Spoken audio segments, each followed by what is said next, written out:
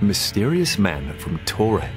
We go to Japan this time, but in the 1950s, where a man showed up at an airport. When asked by customs officials where he came from, the man simply replied, Taured. To this day, some people take this story as evidence of time travel or parallel universes. In case you're wondering what makes this story unusual, there is no country by the name of Taured, either today or during the 1950s. The story ends with the man disappearing a day after arriving in Japan and leaving no trace. All of his personal documents, such as his passport and driver's license, also disappeared. It was a hot day when this man arrived at Haneda Airport, also known as Tokyo International Airport. He was described as Caucasian with a beard. Whilst his primary language is said to have been French, accounts claim that he spoke Japanese and many other languages as well. The man handed over his passport for stamping, and that was when the Japanese immigration officer noticed something strange. Whilst the passport looked authentic, the country where it was issued, Taured, was recognized as non-existent by both the officer and his colleagues. The man from Taured was therefore taken away for interrogation. According to the traveler, Taured was a place between France and Spain and had by then been in existence for 1,000 years. And when given a map, the man from Taured pointed to the area occupied by the Principality of Andorra and was surprised to see his country with a different name on the map.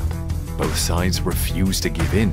The Japanese officers insisted that Taured did not exist, and the traveler maintained otherwise. Whilst they conducted their investigation, they locked him up in a hotel room nearby with 2 guards stationed outside his room. The next morning, however, when the officers went to check on him, the man from Taured had mysteriously disappeared. How would you feel if you woke up one day and realized you were suddenly back with your ex and had a completely different job?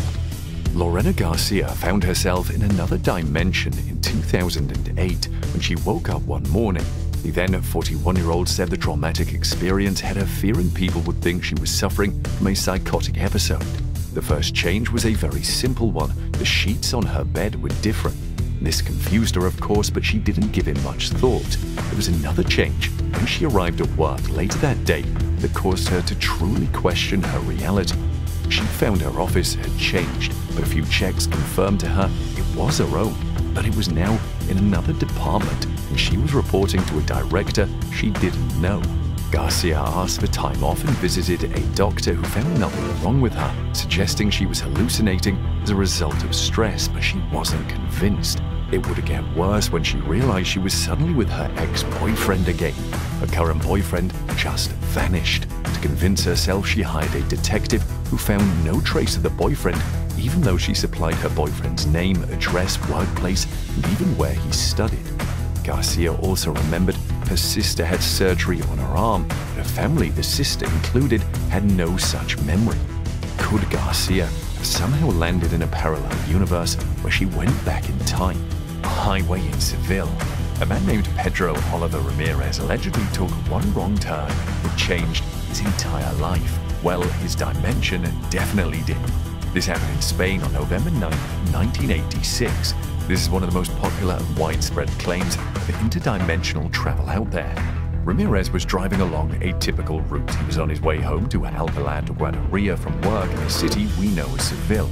He then realized he was passing through a very odd part of the road that he had never previously seen or paid attention to. An eerie 6-lane highway appeared before him, but he did not recognize it at all.